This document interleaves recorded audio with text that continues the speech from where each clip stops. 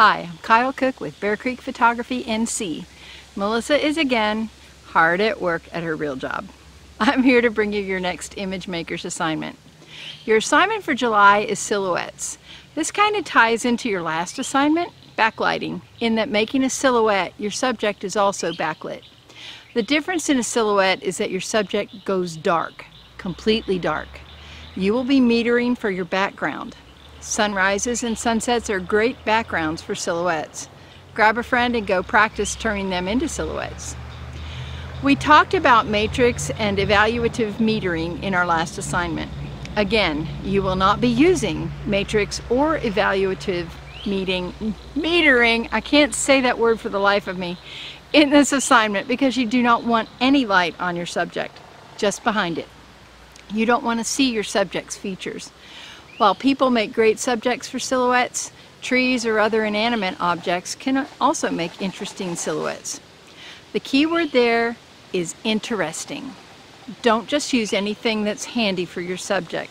That subject should have or be able to make an interesting shape to feature as your silhouette. Don't be afraid to underexpose your sunrise or sunset a bit. It will make a more colorful background for your subject. Realism isn't entirely required or critical here. If you want to saturate your sunset or sunrise a little bit, that's fine. After all, often the color is what makes a striking silhouette.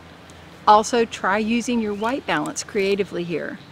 Change it to a fluorescent or a 10,000K for a sunrise sunset. That can help add color or enhance the existing colors. You can do this in the computer later if you're shooting raw photos. Post-processing may be used tastefully. Of course, taste is subjective. This assignment is due by midnight on August 5th.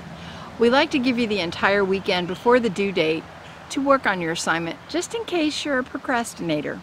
We want to give you no reason to not participate. Remember, up your game and get creative. Don't settle for mediocrity. Aim high. Your label for this assignment is silhouette number 1 and silhouette number 2. Bonus points if you spell it correctly. Just kidding. Well, kinda. So grab a friend, get out, and make some fun silhouettes. Be creative and daring. Until next time, see ya.